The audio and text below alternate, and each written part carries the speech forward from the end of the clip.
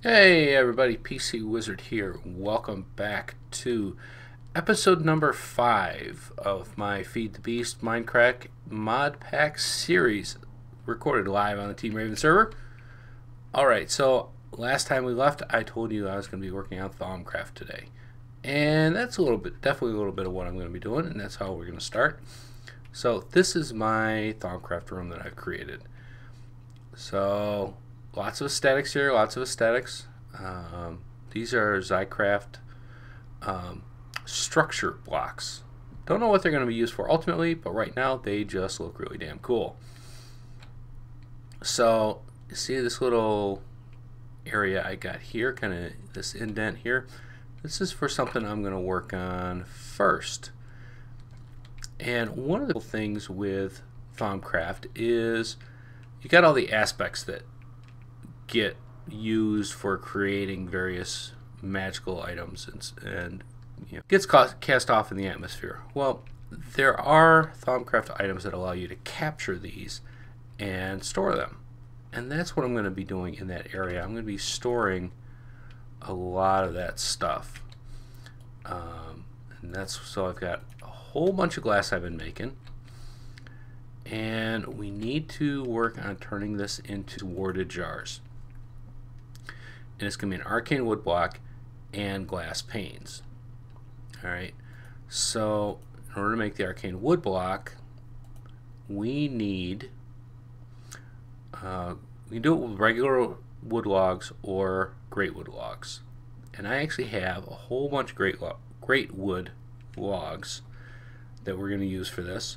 So let's start off making these. And then we're going to need the glass panes for them. And where did I store my wand? There we go. Alright, so I can probably do this on either table. Let's try it over here, just to see if it works. Yes, it does. Alright, so I need 22 of these. Let's do 6 batches of them. If I do a shift right click on that, there we go. We got them all. And my wand will recharge its energy. Now we need to get the glass panes. I need to do I don't remember. Let's try about 6. I have a feeling that may be too many, but there's going to be other things I need glass panes for as well. Alright, so we're going to have an arcane wood block and then the glass panes all around. I need 22 of these, so oh wow. I vastly underestimated this. Alright. So I actually need 22 in each stack.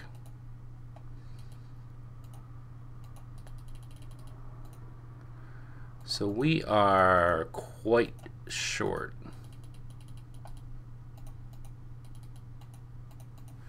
Alright, so I definitely need to get more glass panes. Let me go grab those and be right back. Okay, here we go. Go ahead and drop these in here. And we should be able to get, oh, we only had 20. Not enough charge in our wand, so let's just give this a second and let it charge back up. So we got the first 12. Now we need, yep. There we go, 22 jars. Now, I could go place these, but before I place them, there's one other component that I need, and that is these markers. Now we get 2 out of each recipe. So we need 11 of them, so we're going to have to make 6 recipes. So let's go ahead and I want these to be purple for these markers that I'm making for this part. And let's see.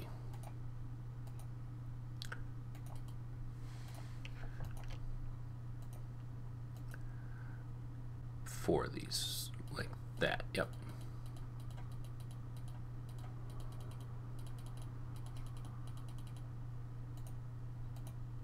And the wool in the middle. And there's my markers. Alright, let's get these placed. And that's what this recess is for. We're going to put the markers right down in the center here. Do I have an axe? There we go. An axe is probably going to work a little better. Yep, there we go.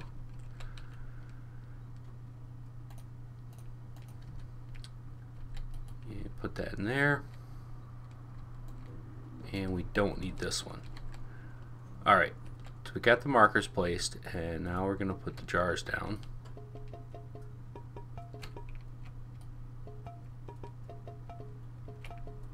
Just like that. Alright. Now what's going to happen is the essence that gets left over is going to end up getting stored in these.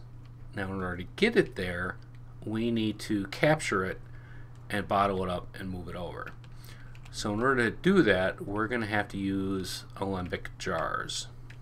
And you can see what those are in the Thaumcraft.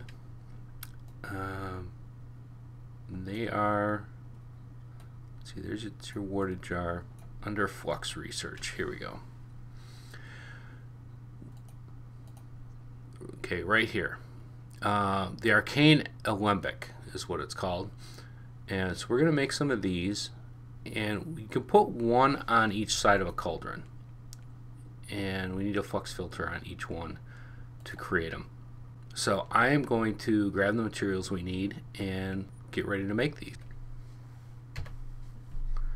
Okay, I think we're ready to get started here. Now, if we look at the basic flux research, we're going to see infusion altar, which we need to make because that is part of the arcane alembic. Alright, so we're going to make one of these first. Now I need 4 of these, but I'm going to make them one at a time, and you'll kind of understand why as I go along. It's because of these aspects that I need to include in here. So what I need is I need a silverwood log and 2 gold nuggets, and then purus and permutatio. So let's start over here with a silverwood log and 2 gold nuggets. So we need 8 purus and 8 permutato. Alright, and I know the seeds will give us the permutation one, however it is you say it.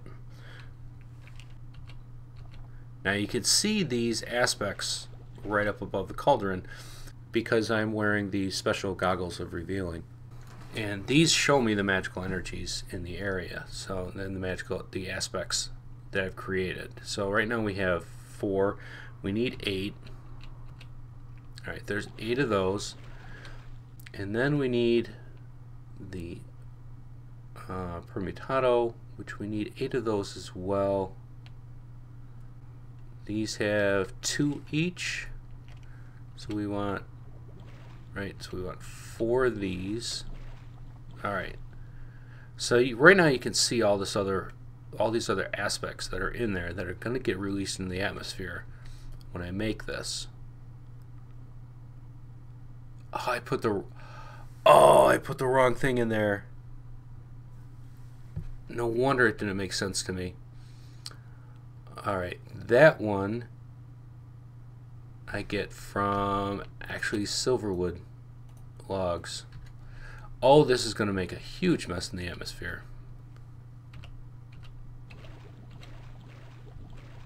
Yep, this is going to make a big old mess. Alright, so there's one of those. And so that right now dropped the aura in the area, and that's going to recharge. And also have very high level of flux. So what's going to happen is things like wisps and stuff like that are going to start spawning, and that can get very, very, very dangerous. All right, so let's create the first of these jars that I need. It's going to be 1 brewing stand, 1 warded jar, 1 flux, and 2 gold. I believe that's all it is. But appears I am missing something. What am I missing here? Okay, we got that one. Oh, it's 3 gold. There we go. 1 more gold over on this side. There it is. Alright, so now we need vitreous, aqua, and aura. So I know that aqua and vitreous, I can get those from glass water bottles. And I actually need 8 of those, right? Oh, and I need water. Let's see, so many things here.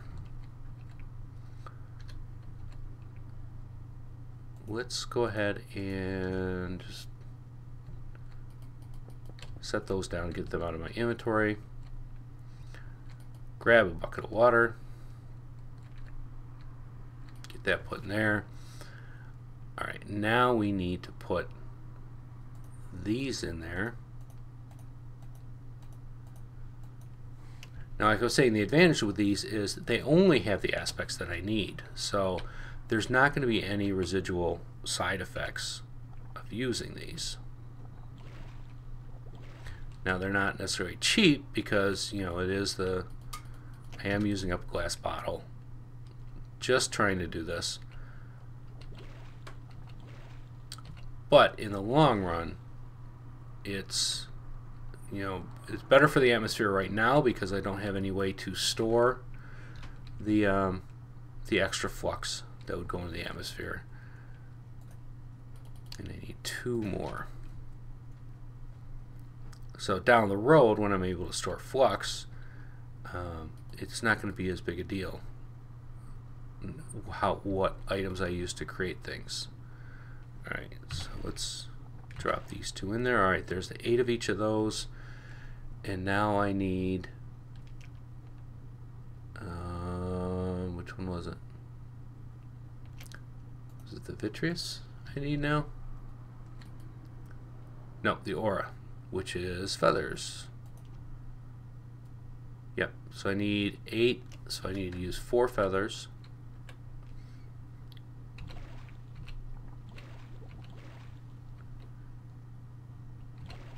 And there we go.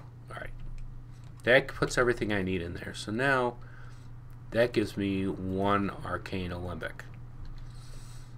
Now I can take this, right click it on the side of a cauldron, and what it's going to do is it's going to act like kind of like a vacuum. It's going to suck up one type of aspect that's not used for whatever I'm making. So now when we look at this, we need to make another one. We need to make 3 more of these, but if we look at making just 1 more, I need 8 seeds and 8 of the crystal water, which is found in the silverwood.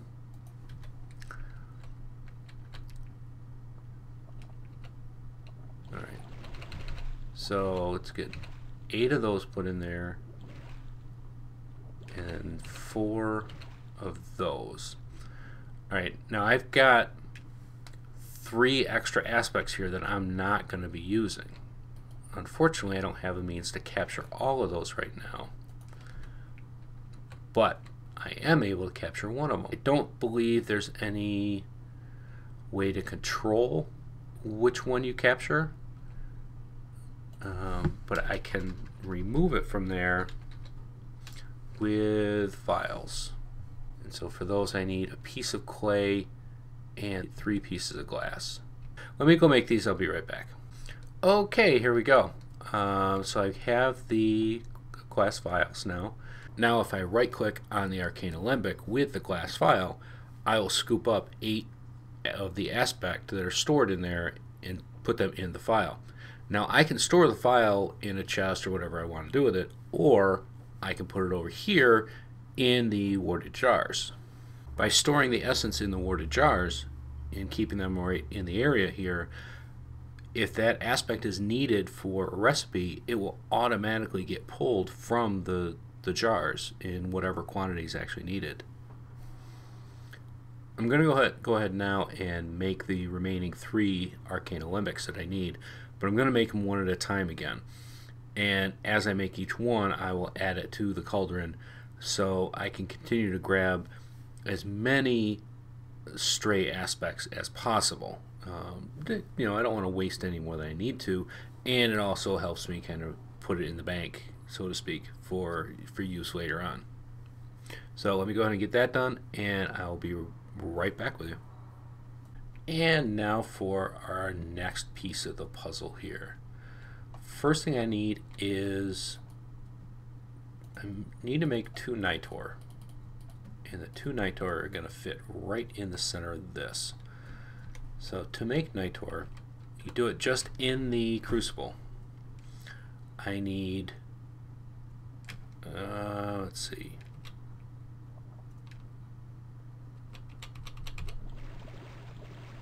I believe I need 8 of those, but let's just double check. Nitor is up here, right there. Yeah, 6. All right, 6 Lux, and then 6 Potentia, and 4 Potentia, 4 Ignis. So I need 2 of these though, so I need 12 Lux.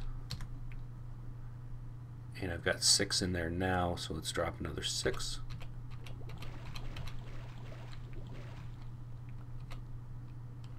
Alright, and charcoal will give me the Ignis and Potentia that I need.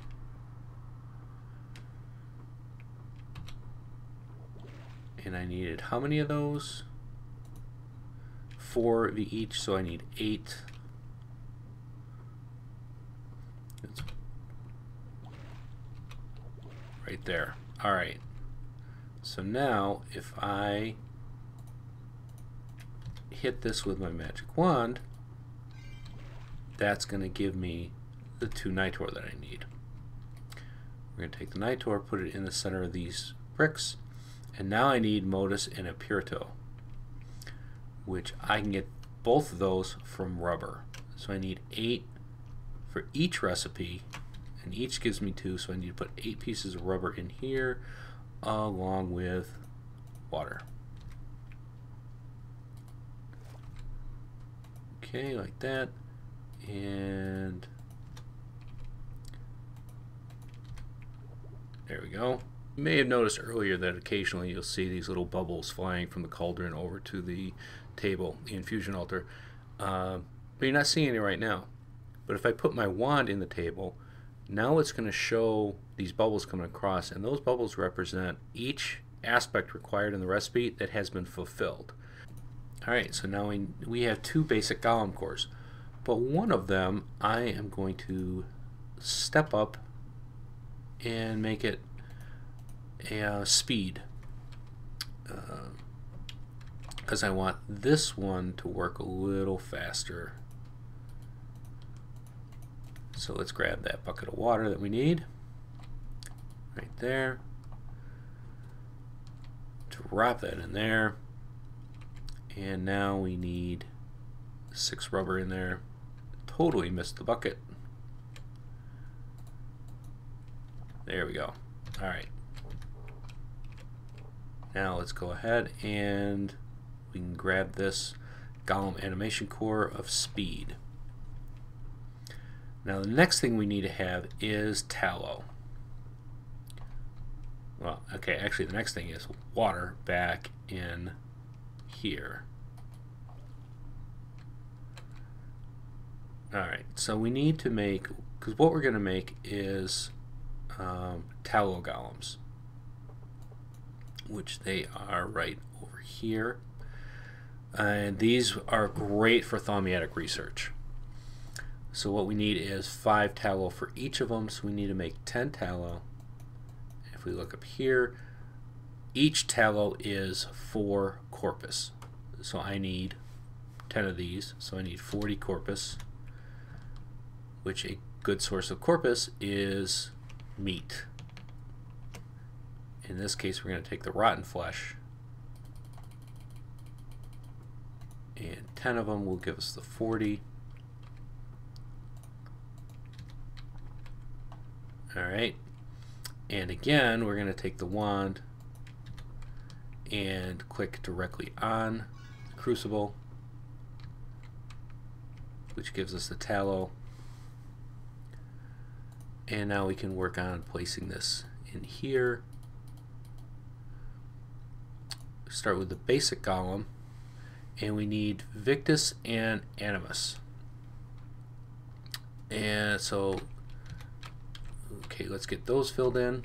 Alright, so we set 8 of each of these. Now, Victus, we get 2 out of each apple, so we need 4 apples put in here. And then 8 pieces of soul sand. Alright. And now when you put the wand on here, this gives us our first tallow golem. Now I need the same one, but first of all, we're going to go ahead and set this guy down. We're actually going to click on the cauldron. So you can see he kind of ends up stuck in here. Let's kind of push him out of the way. If we right click on him, it's going to say, if you give me a bucket master, I shall keep the crucible filled with water. Alright, let's give him a bucket, and now he needs to go get it.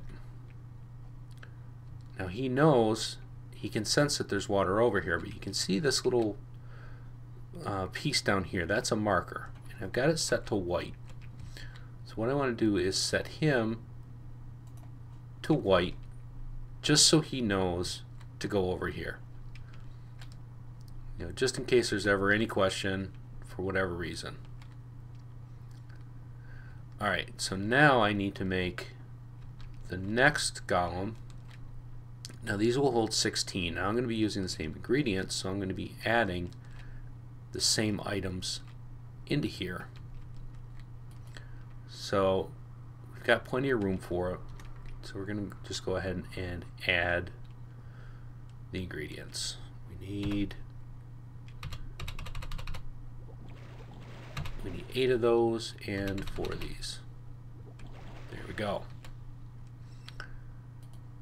Now we're going to go ahead and take this fast tallow golem out of there. And then with him, we're going to click on one of these Olympics. And now it says if we give him glass vials, he will empty them for us. And just so we have this set correctly, we're going to set him to purple, because that's the markers I put underneath all those jars. Now what we need to do is actually give him a source for the files. So we're going to go ahead and place a chest. Let's go ahead and drop it right down in here, and it should work fine.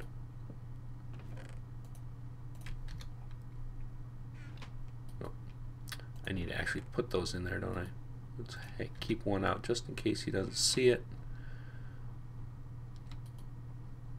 So I'm probably going to need to put a marker by that chest as well. But you can see now he's going to empty them. Yep, he needs a marker for the chest so he knows where it is.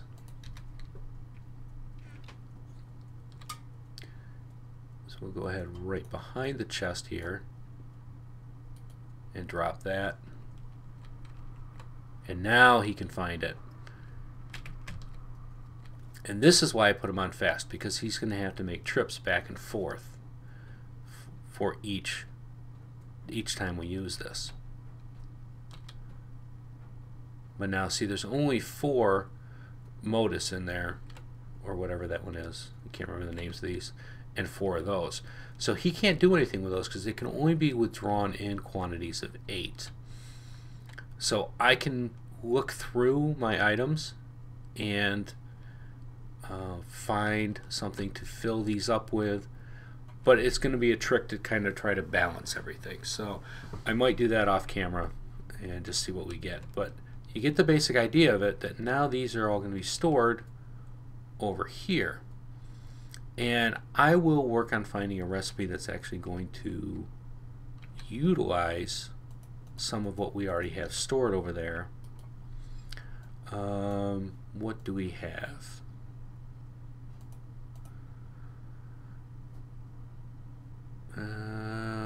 We have a Purito over there. Don't really need that.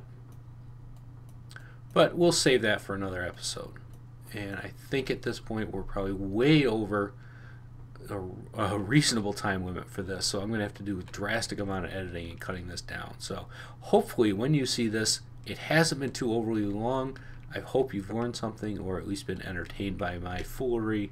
I am PC Wizard. Thank you very much for watching.